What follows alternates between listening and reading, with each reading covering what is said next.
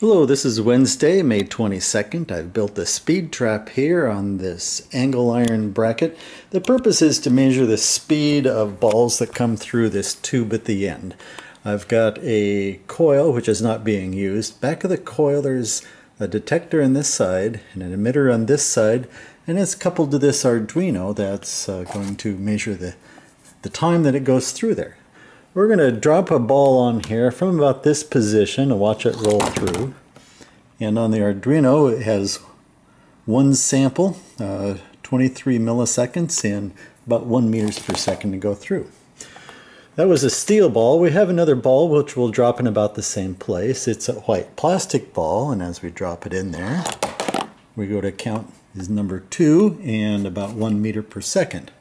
And finally we have this clear plastic ball. We're going to drop it and about in the same place and run it through and see what happens.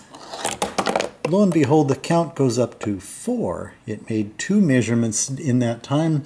And the second measurement was 7 milliseconds and would calculate out for this diameter ball 3.5 meters per second. But that can't possibly be. I'm dropping them all from the same place. Therefore, this somewhat clear plastic ball is refracting the infrared light so that it sees a momentary dark pulse on the two edges, the leading edge and the trailing edge. We're going to have to work on that some more.